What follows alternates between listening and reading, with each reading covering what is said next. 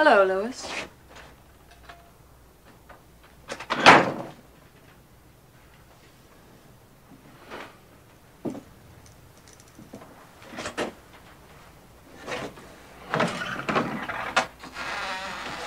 Why don't you go to that meeting with me, Sarah? It's very important.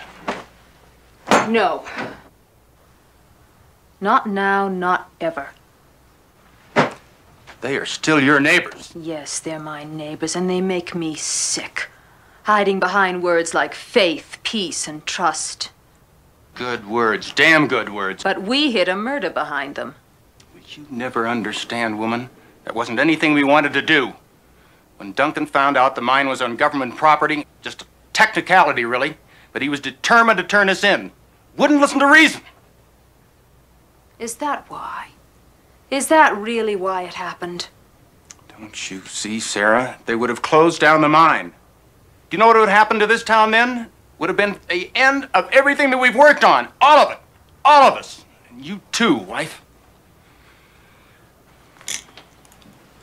Now, sometimes we have to do what's necessary to do for the good of everybody. That's the price of progress. And what's the price of a human life, Louis? Ask your good friends if they know that. Oh. Your damn conscience. I'll say it's sure taken a hell of a while to bother you. I'm packing to leave, Louis. I won't be coming back.